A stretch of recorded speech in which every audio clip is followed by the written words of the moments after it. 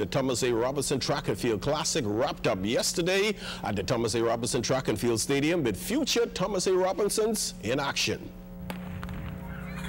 Under 20 girls, 100 meters. How about Kamisha Cox? And lane number 4, she would win the 100 meters. Her time, 11.48 seconds. Gregoria Higgs, she came in second. Her time, 11.92 seconds. Let's move to the open women's 200 meters. How about Ashley Kelly from the British Virgin Islands? Boy, she came home clocking. Her time in the 24.28 seconds. Rakia Moxie, she came in second. Her time, 25.42 seconds. Open men 200 meters. How about Anthony Adderley from the Alliance Athletics Club? He came in first. His time, 21.86 seconds.